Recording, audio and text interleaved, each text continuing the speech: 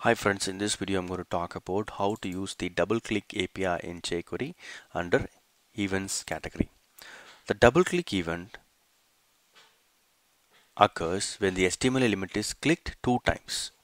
For example, you have a paragraph, you double clicked on the paragraph. If you want to capture that event, you can use the API. Similarly, if you double click on a div element, you can capture using DoubleClick API.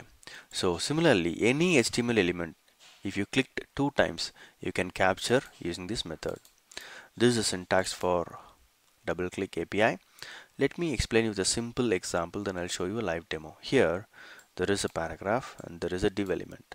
The scenario is when I double click on this paragraph and div element, I want to show a message. I want to capture that event using jQuery. That's possible using this API.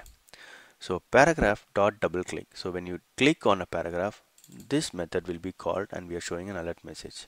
Similarly for div element as well. Let me show you the demo.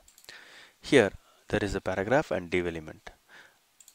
When I double click on this paragraph, I'm going to get a message, alert message. How?